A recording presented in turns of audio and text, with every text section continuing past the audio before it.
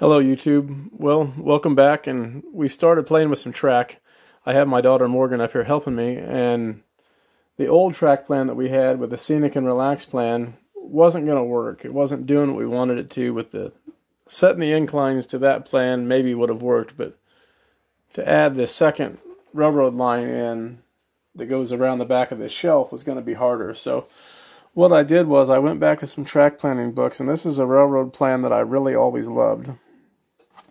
It's a book by Ian Rice, and maybe I'm saying that wrong. Might be Ian. I'm not sure. But it's a neat book, and the plan here on the cover is actually the one out of all of them that I like the best. It's one of the more simple plans.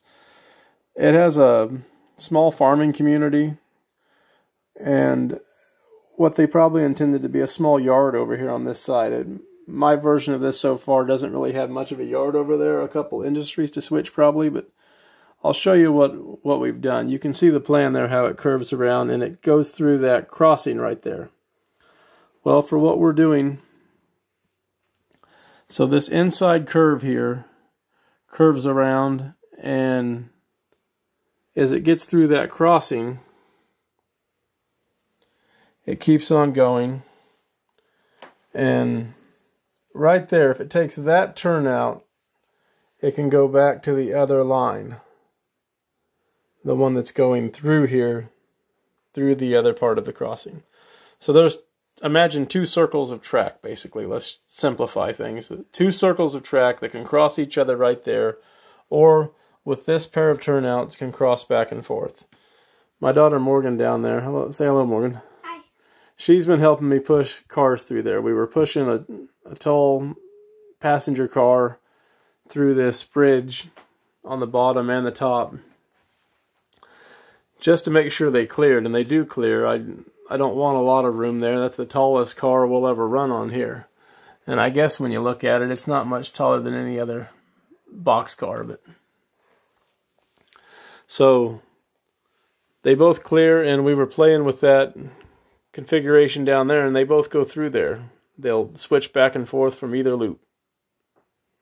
So, Morgan, if you want to give that a push, we'll let them roll down through there.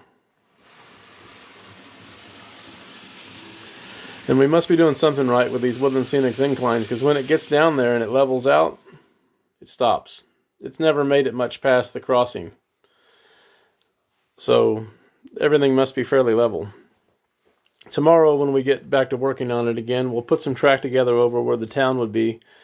And I think that when it's all said and done, this other track here that loops around the outer loop will be more of a larger city on the other side of a backdrop or a hillside.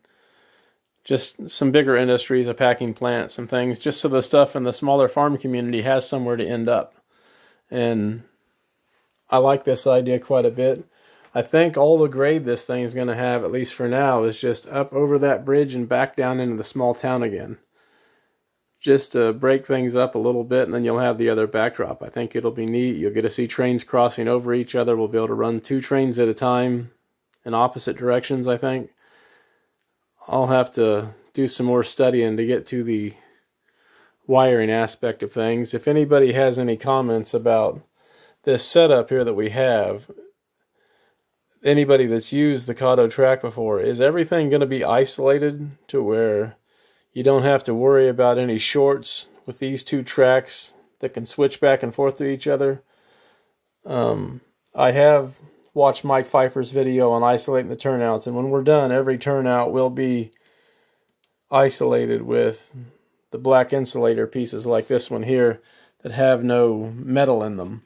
So the end of every turnout will have insulators there and there and there and there, and every track from this side of the turnout back will have its own power feed and new power feeds for tracks on the opposite sides.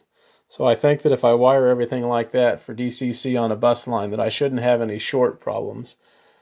The only thing I see that could ever be a problem is if I wire in a turntable, but I'm sure if I follow some directions from some guys online for that, that shouldn't be a problem either. So thanks for watching. Please like, please subscribe, and I'll try to get another video back out tomorrow when we get some more track put in here. Thanks.